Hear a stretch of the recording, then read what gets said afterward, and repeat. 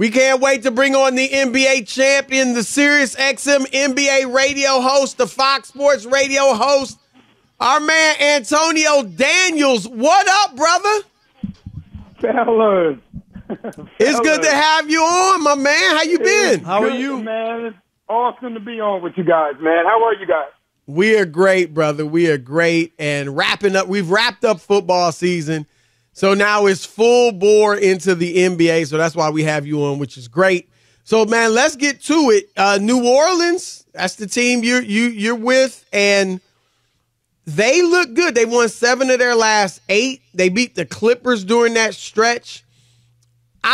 This is one thing I'm saying to myself, Antonio. When I look at the Western Conference standings, I'm looking at Minnesota, Oklahoma City. Those are the top 2. I'm looking at New Orleans. Sacramento's 8th, but still, I'll throw them in here. And I'm wondering, how for real are these teams? Because they're all young, right? And what type, so what am I going to see from them in the playoffs? So let's start with New Orleans. How convinced or not convinced are you that they're actually what they look like recently and that they're going to be a team that has to be reckoned with in the playoffs? I think it would be disingenuous to me to give New Orleans credit or talk about New Orleans the way that I wouldn't talk about some of the other teams. Like all the teams that you just named, we have no idea. We don't know. Right. We don't know what Oklahoma City is going to look like in the postseason. We don't know what Minnesota is going to look like in the postseason.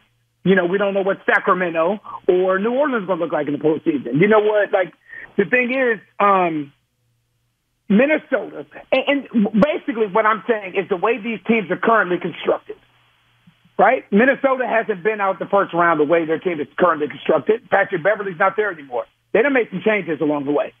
Right. New Orleans hasn't been out the first round. Sacramento hasn't been out the first round. And Oklahoma City, the way they're currently constructed, hasn't even been to the first round. So I think it would be wrong and disingenuous to me to say I know what to expect of these teams come postseason. Here's the thing that I found out about the postseason as a player and now as an analyst. Some guys will play better in the postseason than they do in the regular season. Other guys, it's the complete opposite. Yep. Right? And I think some of the all-time greats, we have guys that we can have this conversation about that are first ballot Hall of Famers that have been great during the regular season, but when the postseason comes around, they almost look like a shell of themselves. Did you say because Embiid? The game starts to slow down. You can say somebody like Joel Embiid. You could say someone like James Harden. I'm talking about guys that have had postseason struggles. Paul George. It's a lot of guys in – I know right now we're talking about the young teams of the Western Conference, but if we kind of compartmentalize this to individuals, there are a lot of individuals, and we discussed this on my Sirius XM show today, that have a lot of pressure for the postseason. Have a lot of pressure to perform in the postseason. So, yes, to answer your question, I'm not sure what these teams will look like come postseason, fellas. Help me with this and the All-Star game. I mean, no one's asking anybody to jump in the stands, to break a foot, trying to make a play. But, Antonio, that was I've been covering the league since 1987. Mm-hmm. I thought it was just god-awful. And basically they gave fans the middle finger, like saying, we don't care, and we don't care what you think, and we don't care. It was like they were trying to prove a point. We should cancel this game because we don't want to play in it. That's what it felt like. I tell you the thing that I don't want to do anymore. And I don't want to, every year it's like a cycle. It's the same thing every year. Every year it's the All-Star starters, and then it's the All-Star reserves, and then talk shows. It's been a gang of time talking about who got snubbed, who should have made it, who didn't make it. And and I saw this so much over the past couple of days. Like, why do we care so much about it if they don't care about it? They only care about it because it's tied to their financial future. But as far as the game is concerned, they can care less about it. They could care. The crazy thing.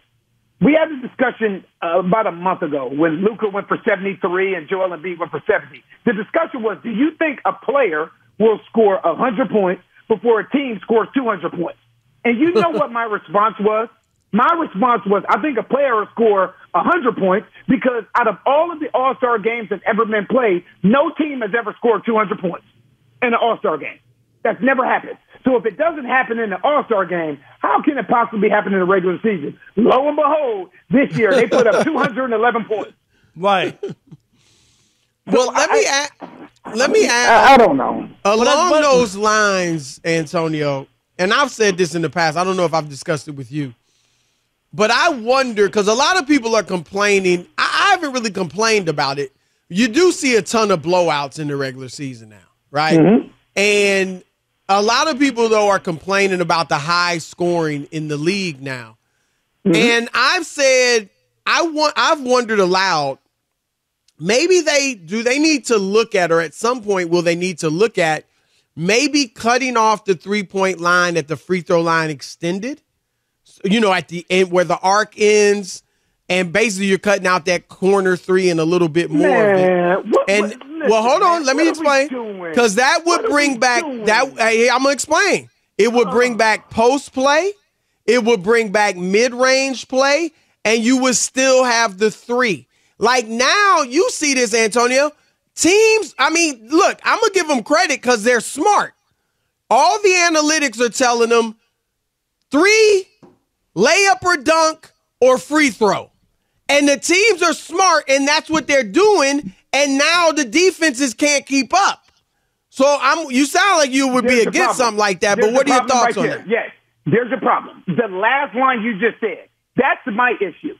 That's my only issue. Is the fact that the defenses can't keep up. It's not the fact that they can't keep up. The rules don't allow them to keep up. Right. That's my one problem. If there was one change, like, you know how the game was played in the 1990s, right? Hand checking and all, right. Right. There's a happy medium that I feel like the NBA is missing. It doesn't have to go all the way back to the 1980s where we don't want to see. Right, it's getting ring-necked and his glasses are flying. We don't need all that, right? We don't need that. But there's a happy medium I feel like the NBA is missing. Right now, this is the most skilled generation of NBA athletes that's ever existed, in my opinion, as far as shot making is concerned. Right? But here's the thing. They have more help than they need. So when you have the skill to be able to shoot from distance from the logo with efficiency and accuracy, and now the defense can't do any. I can't even contest because if I get too close, now with the flagrant one, like the defense doesn't have any chance to legitimately stop anybody. And I'm not with all these changes to the game. I'm not with all this, man. Like it's like we're just continuing to cave and cater to this generation. Let's take away the 3-point line. Let's give them $1 million to play. Let's move all back to back. Like, come on, man. Like. Guys have played through this stuff forever. Why now in 2024 do we want to change every possible rule to make it easier for the player in today's generation? It drives me berserk. No, I agree with that. I agree, and the game isn't as enjoyable. I don't want to see, Antonio, just people firing up shots. I covered.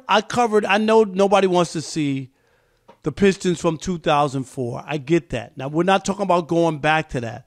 But, Antonio, what I loved about that team was that they used to get stops at the end of games to win.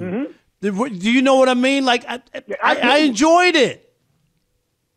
I enjoyed stops. I played on the San Antonio Spurs team. Right. I played on the San Antonio Spurs team that was called boring. Yep. Because they played the right way. They played the game the right way.